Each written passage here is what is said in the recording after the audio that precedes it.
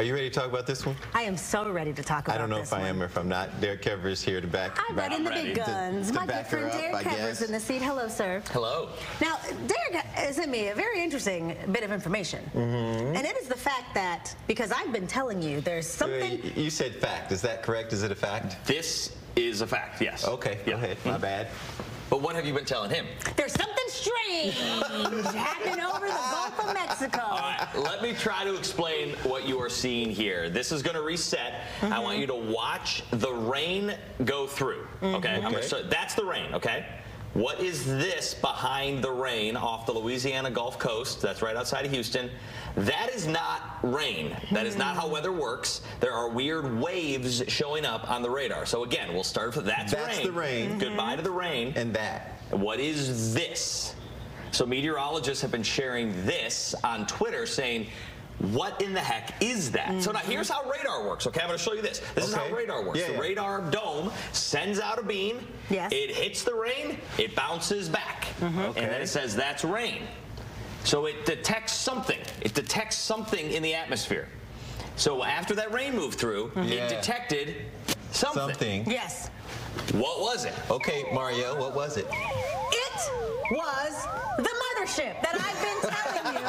They are here, and they are loud and proud, and they are, I'm telling you, they are getting ready to make themselves known. It's all over the social medias now, but what I do love is that meteorologists are now seeing this and saying, oh, something ain't right. Are you saying it's the mothership, Derek Kevra? I didn't say Derek said it was the mothership. I said Derek agreed that there's weird. Something strange happening. Is there an explanation? There's a theory. Okay. So meteorologists on Twitter, everybody's been offering theories. And so sometimes what can happen, I showed you how the beam goes out and it comes back. Okay. So sometimes the atmosphere has this weird cap. It's like an invisible cap with temperatures. And things can bounce off of it. So some people are suggesting that there was what's called an inversion, and the radar beam refracted, and you were seeing the waves of the ocean. The beam refracted, and you're seeing the waves of the ocean. But listen, that is also strangely, because that beam was in Lake Charles, Louisiana.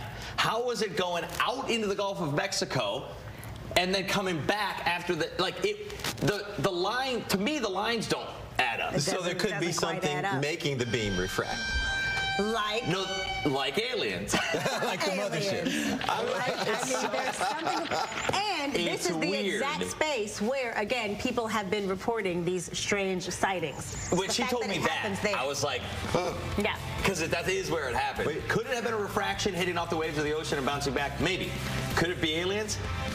I don't know. I think I hear the tease music. I think we got to move on. You know what it is. Let us know. What do you think?